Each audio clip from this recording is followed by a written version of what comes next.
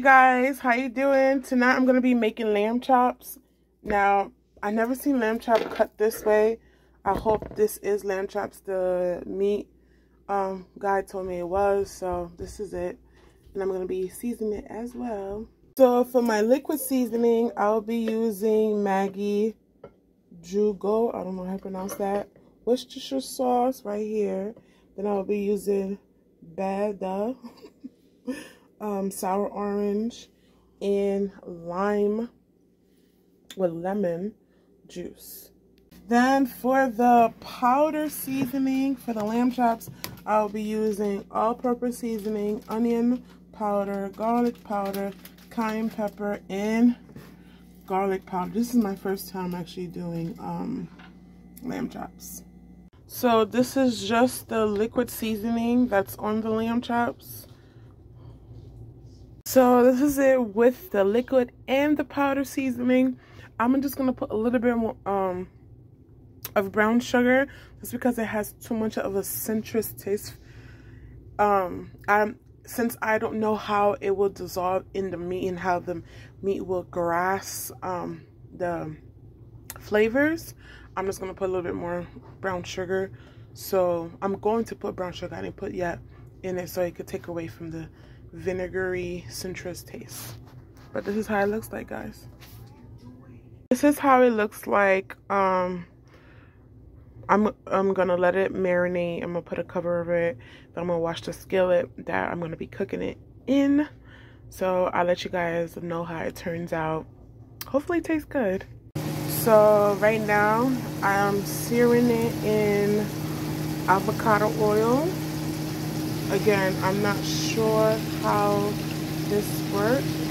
I do have thyme. I think I want to put some thyme leaves in it. I'm going to put some right now. I put some thyme leaves in the avocado oil with the lamb chops.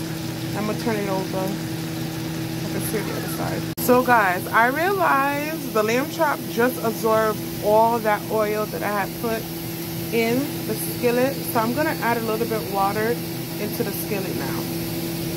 So I put water in it, and for some reason it absorbed all the water, so I'm gonna put more water. I think I put this amount, and it absorbed all the water. Oh my goodness. When you don't know how to do something and you're learning as you go. Alright, this is it. This is how it looks like, but it's been absorbing the water still, so I don't know. I'm really new at this, but this is how it looks after like a minute, and then it's gonna absorb the water. This is weird. So guys, this is how it looks like.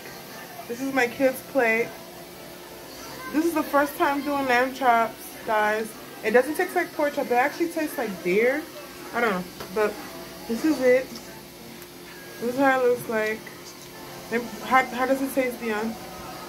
It tastes good. It tastes like $500 food. I'm done. It's so kind. So, this is the result of the lamb chops. This is the last piece that was done. I end up putting this. For some reason, it helped speed up the process of the meat not being so tough. It wasn't like it wasn't chewy, but what was still chewy, it was the fat. So next time when I do get pounds of lamb chops, I'm gonna have them to make it lean, because it was very fatty, and the fatty part was very chewy, which I find it weird, because usually when you eat fat from a meat, it's like very, like, it's hard, it's easy to chew, but this one was hard to chew. But the meat part was very, like, good. Like, it was soft. It wasn't tough at all. But this is it. I had put some rosemary, and then the only thing I added after I got off the video was the seltzer water, sparkling water. And my kids said they liked it. I kind of liked it a little bit. It reminded me of deer meat. So I know it wasn't pork chops, but the way they cut it, it seemed like it was pork chops. But this is the skillet. The skillet is filthy looking, but I will wash it. I have to let it soak. I am exhausted. But this is it.